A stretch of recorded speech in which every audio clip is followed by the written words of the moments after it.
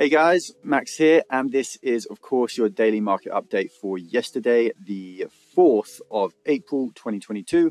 Of course, this is a different setup to how I usually do things. I usually have just my face here, but I'm trying out a new thing. I've seen some other channels do it like this, so I thought I'd give it a shot. Please let me know if you like it like this, or if you want me to go back to the old content. I will, of course, keep your thoughts in mind. Now, as for yesterday, what happened in the markets? Well, of course, things were just a little bit insane. Green though insane, as you can see from the stock market map. It was green across the board. Almost everything went up, every sector went up, every industry went up. It was a little bit crazy. Tech in particular, as you can see, did really well. Here you go. Apple up 4%, Tesla up almost 5%, Facebook up over 5%, Google and Nvidia almost 4%, Taiwan Semiconductors up 2.5%, Microsoft up almost 3%. The only big tech company that didn't do very well was, of course, Amazon. And then the Chinese stocks like Alibaba and JD didn't quite perform as well either. The rest of the markets, though, again, really green, really bullish. Energy was up because there was an oil price spike. Once again, oil prices are getting higher. Of course they are, because why would they ever go down? Industrials were up. Healthcare was up. Financials were up as well, because interest rates rising is really good for financials. It means that companies like JP Morgan will make more money on the credit cards that they give out to people, on their car loans, on their bank loans, on mortgages. High interest rates are really strong environments for banks to make money in typically. The only real sector that didn't perform brilliantly was real estate, and that's because it's sort of the inverse of financials. They're the ones taking out those mortgages. They're going to see higher costs, higher expenses. It's going to be a little bit difficult for real estate firms, for REITs, for real estate investment trusts and things like that. But outside of that, everything did well. Consumer defensives and cyclicals, everything was strong. So what exactly happened in the markets? Well, the S&P 500 rose by about 3% by the end of the day. It wasn't entirely smooth sailing though. The Nasdaq, as tech did better than the rest of the markets on average, rose by 3.4%, and the Dow Jones rose by 2.8%. The interesting thing though is the fact that the Russell 2000 underperformed all of the other indices by only rising by 2.7%. Now, the reason I say that's interesting is because the Russell 2000 is far smaller companies, the ones that actually make up most shop fronts and companies that operate and run in the US. They tend not to be international. They tend to get all of their revenues from the US, to have all of their staff in the US. So they're quite a good, that index is quite a good interpretation of the US economy as a whole. And the fact that it's underperformed says to me that this rally was more about markets rising than the economy being strong.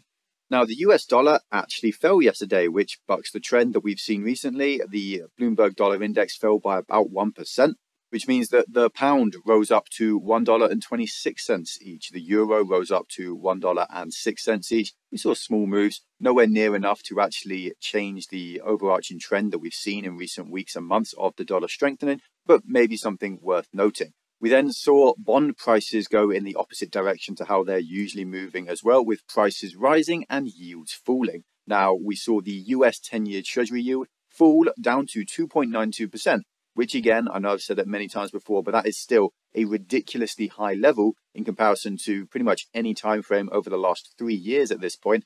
But it is a little bit lower than it was last week when it touched 2.98%. I do still fully expect to see 3% yields in no time though. In the world of energy and oil, as I said, there was a price spike, which goes some way in explaining why the energy sector did so strong yesterday. WTI crude oil rose by 5%, and it now sits at $108 a barrel. Brent crude oil, of course, always sits a little bit higher, and it's sitting at $111 a barrel. Gold futures, of course, rose on the indication that Jerome Powell's 0.5% interest rate hike is a little bit less strong, and he's willing to fight inflation less than if he had risen rates by 0.75%. So inflation forecasts are being updated, and so gold rose about 1%, and it's now sitting at $1,886 an ounce. Finally, in the world of crypto, it is, of course, a risk-on correlated asset, as we've seen numerous times over the past few months, and so prices rose for the most part. Bitcoin and Ethereum saw small gains, but nothing major. Bitcoin's currently sitting at about $39,500, and Ethereum is sitting just above $2,900. Altcoins, though, had a really good day for the most part. Of course, the altcoin market is always very volatile, and most of them don't really move in unison like Bitcoin and Ethereum does. But Atom was up 9%, for instance. Uni was up 8%. ADA was up 5%. And Sol was up 4%. So really strong for those really risky risk-on assets.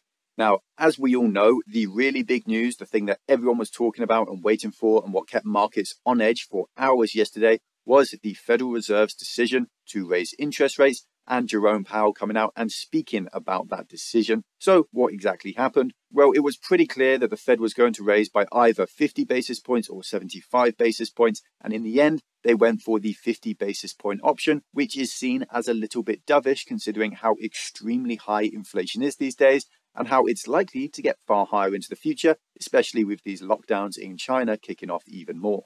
We had this sinister looking man speak, of course, and we heard some really interesting things. And actually, if you take a look at the S&P 500's chart yesterday, you see that it was pretty stagnant and actually negative right up until Powell came out and spoke. But once he started to speak, markets started to soar and they moved something like 3.5% upwards over the course of about an hour and a half between when Jerome Powell started speaking and when markets actually closed, because they just loved so much what he was saying. So what did he actually say? Well, you can see right here. Inflation is much too high and we understand the hardship it is causing and we are moving expeditiously to bring it back down. He also added that there was a broad sense on the committee that additional 50 basis point increases should be on the table for the next couple of meetings.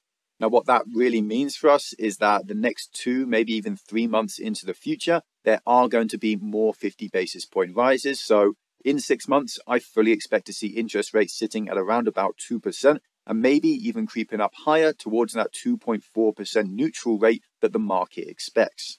That wasn't really what investors were so ecstatic about, though. What they were really pleased to see was Jerome Powell talking about the 75 basis point rate hike and saying that it isn't something that the committee is actively considering. Basically, they don't think inflation is bad enough yet to actually go to that point. And that is really bullish for markets because that was the big fear, that the Fed would actually take action regarding inflation and would crash asset prices in the process. When we get to September, though, the Federal Reserve fully expect inflation to start to tame. They expect that the peak will have been reached and that they can then calm down with their rate hikes and resort down from those 50 basis point hikes down to 25 basis point hikes that are more standard for a tightening scenario like we're seeing at the moment. Another thing that investors and the market really liked that came out of Powell's mouth was his idea that despite the fact they are rising interest rates by 50 basis point chunks at the moment, they still expect to finish at the same position of about 3 to 3.25%. So really, they're just front loading these interest rate hikes. They're not doing any more than they would have done. They're just forcing them into a smaller time frame. And that is quite bullish for markets too. Finally, the other big piece of news was the fact that quantitative tightening has finally started and the Federal Reserve is reducing the size of their balance sheet from June onwards by $47.5 billion every month. Now that may sound like a lot of money, and to you and I and any institution, that is a lot of money, but to the Federal Reserve, that really isn't. At that rate, it would take 16 years for the Federal Reserve to get rid of their entire balance sheet. This is pretty much the most dovish removal of their assets that they could possibly envision. It will still have an impact on bond prices, though. It will flood the market with more sales. It will force prices down and yields up, which is one of the reasons that I still fully expect to see US 10-year Treasury yields rise above 3% in the near future and then soar on past then too.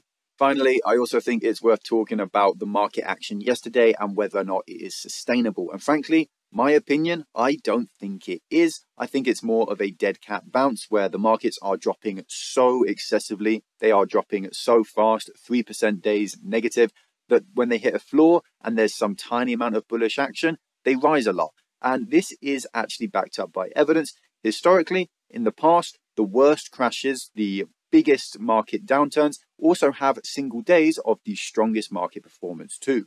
I came across this brilliant tweet from a guy called Jason who said that the S&P 500 is on track for more than a 2.5% gain. Now, this was before market closed. And of course, now that the market has closed, we know that actually that gain was above 3%. So this is even more extreme. He then says that that's only happened once in the last 40 years. And it was on March the 21st of 2000, which just so happened to be damn near the top of the dot-com bubble. We also actually had a really interesting day on Twitter yesterday because something that doesn't happen too often, Michael Burry came back into the fray and gave us some of his wisdom. He said that after 2000, the dot-com crash that we just mentioned, the Nasdaq had 16 bear market rallies of greater than 10%, which averaged 22% before it finally bottomed down at 78%. He also brings up the fact that the exact same sort of thing happened back in 1920, back when the Dow was more important than it is today, and how it had 10 bear market rallies, each greater than 10%, that averaged 22.8% before it finally bottomed down 89%.